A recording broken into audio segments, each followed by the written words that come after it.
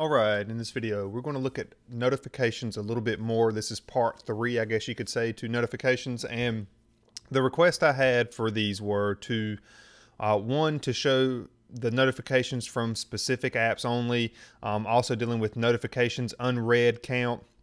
Well, depending on what app it is, sometimes your notifications, if you have like say 5 emails, it may show up in one little part of your notification bar, whereas some apps may show a notification for each individual thing you get. So that's a little bit more complex and probably more trouble than what it's worth. However, what I have come up with is a way, or what I want to share with you here is a way to get an icon to pop up depending on whether you have a notification from that particular app. And for example here, as you can see up here in my notification bar, I have quite a few notifications. I just set these up for testing purposes. So I have a notification in my text messages. I have a notification from my Gmail, a voicemail, a YouTube one, and then some Blue Mail. So I do use Gmail for certain accounts and Blue Mail for other accounts. So we have 2 different email apps here. And what we have down here is I have it set up so that if I have a notification up here, then we're going to see an icon. For example, this one right here is for the text message. This one's for Blue Mail. This one's for Gmail, and this one's for YouTube. I don't have them all set up. This is just for me to show you. And what we're also interested in, this is the thing we're going to make. This up here is just for me to get package names, so I can determine which package, and to determine, do an if statement in KLWP to determine whether that notification count is greater than 0 or not. Before we dive too much deeper into this, I am getting some requests from the scavenger hunt. Some of you are asking, where can you get the answers from? If I released the scores just last week, if you did not get that, any of you can have access to this. Just go to KLWP Free Stuff, that link in any of my descriptions. And once you go to there, just click on that one right there, the Craft Math Scavenger Hunt Google Forms Answers. That'll have all the answers to the scavenger hunt.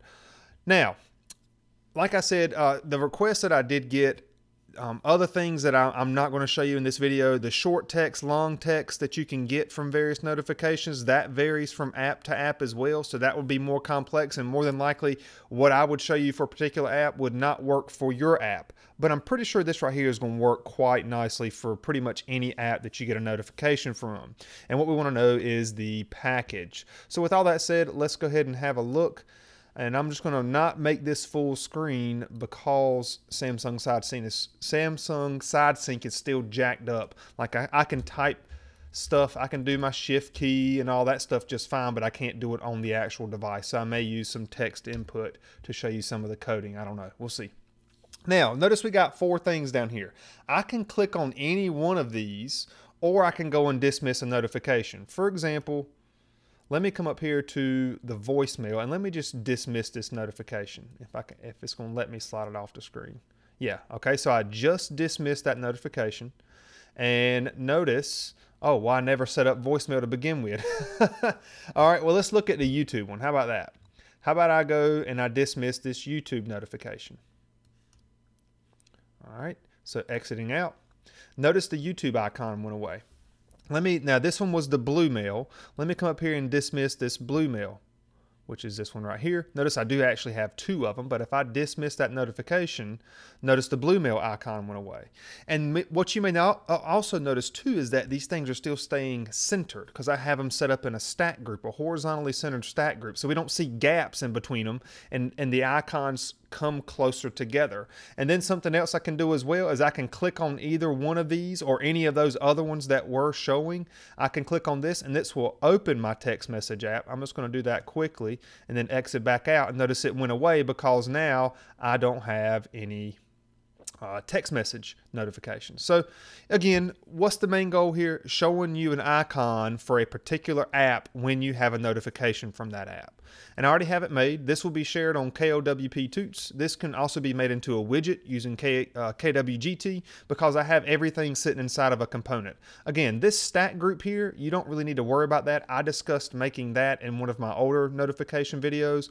What we want to make is this component here, and I haven't given it a name. I'm going to call it notification icons.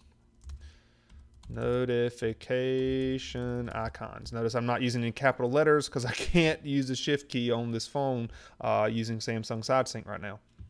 All right, so notification icons, and then inside of that component that I've called notification icons, I have a stack group, and this is a horizontally centered stack group.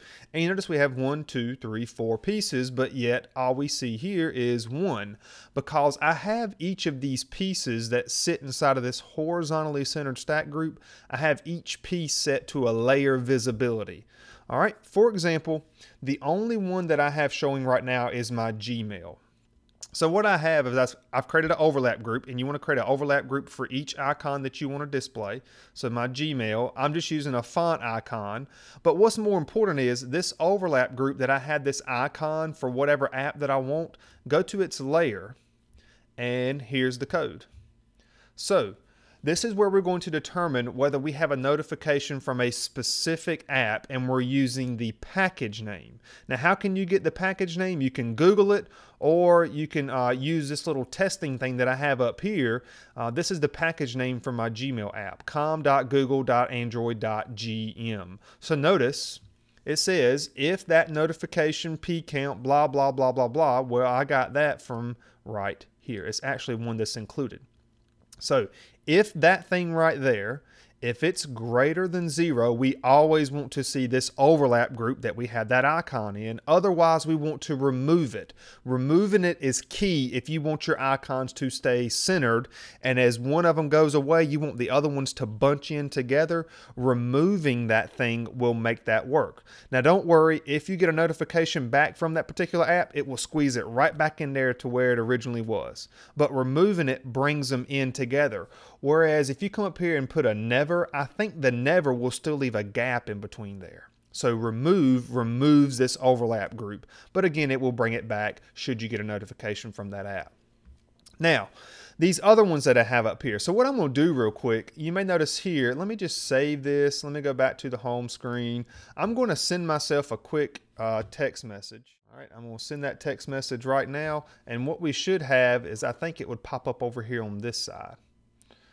Let that go through, and as you can see, it is popping up. So I just sent myself a quick text, and bam, the icon popped up. So if I were to either open my text message app, or if I come back up here and I slide this away, when I exit out, that icon's gone.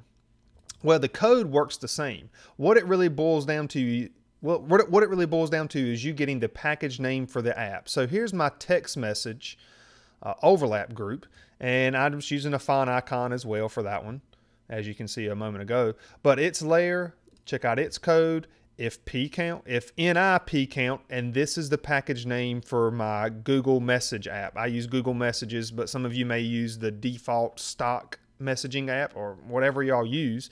Get that package name. Okay, and it's the same code. If that's greater than 0, we always want to see it. Otherwise, we want to remove it. And really what you can do is you can add as many of these as you want. Right now I have 4 of them, but they're set to go away whenever that particular notification count for that particular package, when it's not greater than 0, it's going to be removed. Otherwise, you're always going to see it. And then one more thing to point out to you as well. Since this is the Gmail one, I'll just go ahead and kind of show you one more piece here.